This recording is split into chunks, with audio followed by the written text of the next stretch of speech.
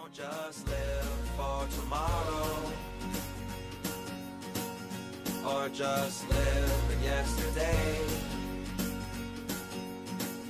Just be glad for all you have that's in today. Hey everyone, Connie here, and welcome to my blind reaction to JoJo's Bizarre Adventure, Vento Aureo, or Golden Wind if you prefer, Episode 8. So I'm actually recording this early afternoon on Saturday. Normally I record these ahead of time, but yesterday I had places I went. I went to the bar to meet up with a friend there and play some games and stuff. And then afterwards I went to a rock show, Emo Night Brooklyn in Detroit. And I was there from like 9 to 2 a.m. So I just obviously didn't have the time. So at this point, my father and my brother had just left to go somewhere, so yeah, I'm just kind of getting along with this and doing what I can at the moment. So yeah, last we left off, Giorno and Mista had gone ahead to the island to scope things out and try to find the partner of the guy they defeated and took hostage on the boat.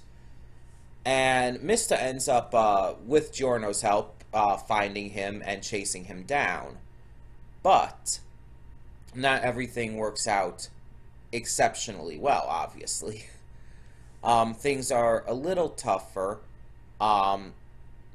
and Mista has to end up chasing this guy. He does end up shooting the guy in the leg thanks to his Sex Pistols stand, and he manages to track him to this truck, but yeah, then that's kind of where it ends. We don't know exactly how this is going to go, and we still don't know this guy's stand. So it's pretty interesting to think about. This guy is going to be a small fry in the long run, but I'm wondering exactly how far they're going to take it, you know? So yeah, we're going to find out. And yeah, I am excited to see what we've got. So, for the time being, when the screen fades to black, pause this redirect and go to the description below. Follow the link to the reaction, and after you watch it, come back here to the redirect and resume play. Because after it fades to black, then fades back in, everything from that point forward will be my afterthoughts, and will contain spoilers to the episode. So that being said, thank you so much for tuning in, and I will see you at the reaction. And we are back, and we'll begin with spoilers in 3, 2, 1, now. Okay, so, a good conclusion to this little story. It seems like this is kind of what we're getting right now. We're learning more about Bucciarati's gang. First we learned about Abbraccio, and now we learned about Mista. So, next would either have to be Narancia, or the other guy whose name I cannot remember. But we're learning about them as characters more and more, to kind of like develop them. And they're doing it in this very basic way. It's just like one after the other. They each have their episodes, each have their stand users they have to fight, and each of them gives this backstory to their characters. Abbraccio was a cop who fell into and discovered the corrupt side of things and just couldn't handle it anymore. And we have Mista, who is just this peaceful guy who liked to just enjoy life for what it was, not worry too much, not focus too much, just enjoy things. And he stopped this this rape and possibly murder from happening.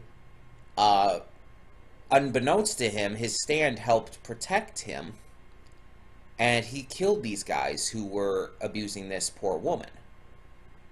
And it didn't like say exactly what happened after that, but I mean that was his first murder. That was the first time he's killed someone, so presumably at that point is like where he started to go in a different direction and eventually came across Bruno. So, I don't know exactly which of the other characters we're going to go with next, but I am really interested. This is really interesting. I'm liking how all of these characters are being portrayed. I like their different quirks and personalities. So yeah, so far I am really enjoying Vento Aureo. I still would not say it's as good as Diamond is Unbreakable. I still think Diamond is Unbreakable is overall better. But that's not to say that I don't like this. It's just different. Not in a bad way, just different. So yeah, in this one, Mista is taking on Sale and his stand, Craftworks. Craftworks has the ability to affix any object to anything else, even the air. So he affixed this truck driver to the truck itself. He's able to affix Mista to the handle of the truck. And he can even affix rocks to air in order to climb them. He can affix a bullet to the air. And if he taps it just a little bit at a time, it builds up pressure. And that reminds me of something. Oh, Breath of the Wild. I'm thinking, like, that reminds me of something specific, and I can't think of it. But no, it's Legend of Zelda Breath of the Wild. In that game, there is there's this ability you get where you can stop time on an object, such as a giant rock. At that point, you can use like a weapon or something to hit the rock over and over, which builds up pressure. And it will launch the rock into the air once the time stop is done. You can climb atop it and ride it over long distances or whatever have you. You can use it to attack enemies, all kinds of stuff like that. It's a pretty useful effect, and it definitely makes me think of that. Obviously, he's not quite using a time stop kind of thing here. He's not Jotaro, but he's more along the lines of just affixing it in a specific place. He makes it so it cannot move. It cannot do anything except stand there and build up the pressure that he puts on it. But he can't do it too much. If he puts too much pressure on it, then its path will become uncontrollable. And it will be too easy to predict, which is something obviously he wouldn't want. And in the end, Mista defeats him by aiming for the exact same wound that he already had given him before that he was able to stop. So there's just a lot of interesting assets to this. Craftwork's ability to affix anything even inside of his own body is really powerful. Like, that's a legitimately powerful and useful stand.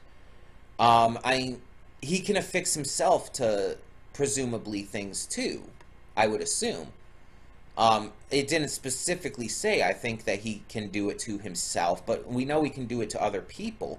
So why not? Now, did he have to climb the rocks? Or can he affix himself to the air as well? It's not entirely clear. I'm thinking that maybe he can't just affix himself to the air. That he actually has to use an object like rocks. I don't know. It wasn't entirely clear on that, on exactly all the specifications of how Craftworks, well, works. And then there's the end of the episode where Giorno, like, gets in the truck. It's like, no, we're chasing someone. Take us to the top. And it's like, fine. It's like, wait, did you not see your friend and his victim coming out of that truck just a moment ago? I'm kind of confused on how all of that worked. And we're just supposed to believe that Giorno was just down there that entire time, not chasing them at all during this time? He was just down there, waiting? I don't know, it's just... That ending seems a little weird to me. I know it was done for a gag, especially because of the truck driver and all. But still, I don't know. I don't fully understand exactly what they're going for there, and exactly where that's going, if that's going to go anywhere. I guess we'll see in the next episode. But all in all, tell me what you thought of this episode of JoJo's Bizarre Adventure, Vento Aureo, or Golden Wind if you prefer. Tell me what you thought of the battle between Mista and Sale. And what did you think of Sale's stand, Craftworks? Tell me your thoughts on all of that and more in the comments below. And thank you so much for tuning in. For now, I'm Connie, and I'm signing off. See y'all next time. And though you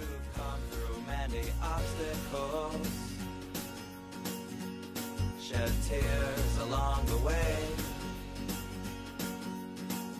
You're still standing